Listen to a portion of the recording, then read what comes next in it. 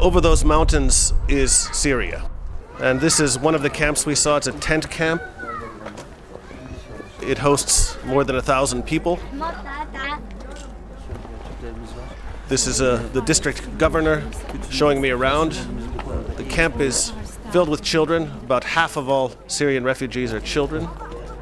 The tents have been reinforced for winter. They have heating inside. You will see it in a second. And the conditions are acceptable.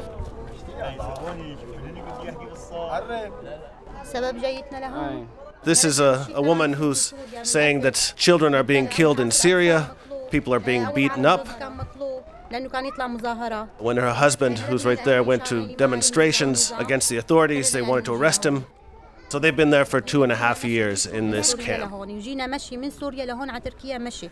They're grateful, but their life is very difficult. They have to care for the children in the tent. They're doing everything in the tent. It's quite exhausting, and they're quite tired.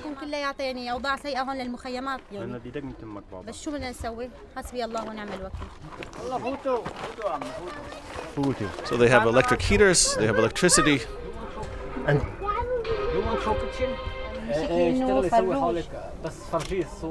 will talk a bit about the services that the Turkish authorities are providing.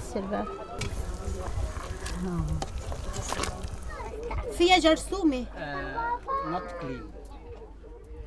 She's saying that we get enough to eat, but sometimes the water could be of better quality because our children sometimes get sick.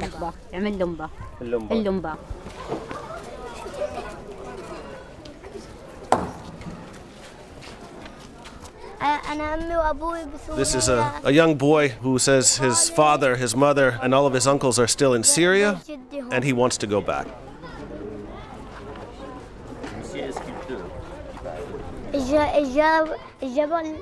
He is living with his grandparents.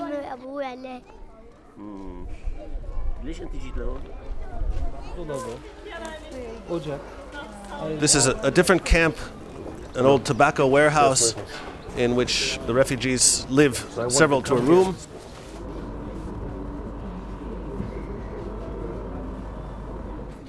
So I wanted to come here to see, to meet with you, to hear your stories, and so that I could try to convince governments elsewhere in Europe to do more.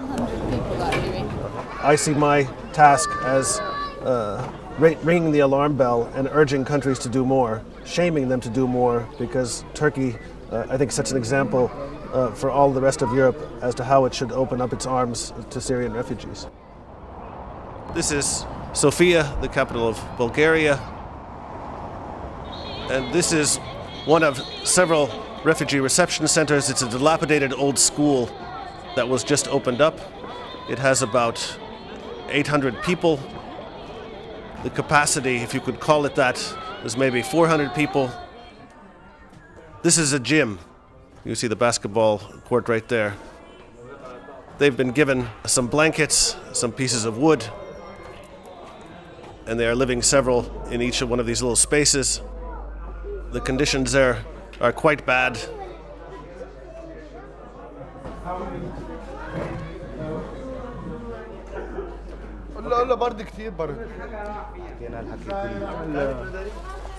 Okay.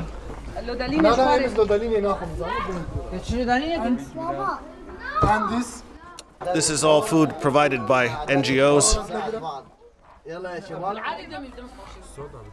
The government is not providing the people in this facility with any food.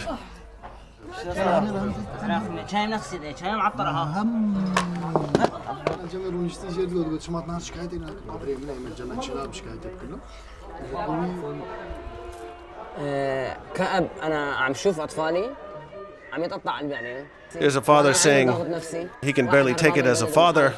My children don't go to school. They're wasting their time. They're growing up here, becoming bigger and bigger, and this is ruining their life.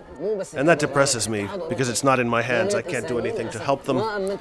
We came here because we heard that a life counts for something in the European Union. This woman is saying, my child is seriously ill, nobody's supporting us, Nobody cares about our situation. When I got up this morning, I realized how bad it is, and I really feel like killing myself. So even in this morning I was thinking. The gentleman showing me around is the commandant of the facility. He's the only Bulgarian staff member working there in a facility of 850 people. Are there any children without families? Our destiny we don't know, sir, yes? Yes. That's why we want to know our destiny. You see this, our situation is not so comfortable for us. Now in this room we have just one toilet, it's not enough for work. 70 people here. If you have a family, it will be a disaster for you. You cannot help them. Yeah. We make this trip and this journey, even there are war, but we made it for the children. Yeah, sure, for us, sure. For the future of children. Sure.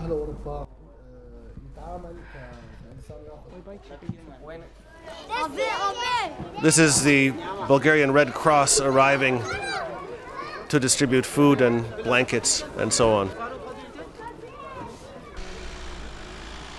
This is in Germany now, arriving in Friedland, the adaptation center.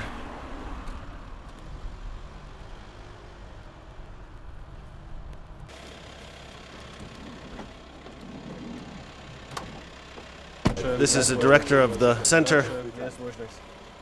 It's a facility that's existed for more than 65 years, and all new arrivals spend 2 weeks there learning about Germany, having some lessons in German, and receiving information about their subsequent lives after they are distributed throughout the Länder in Germany. That's the eating hall.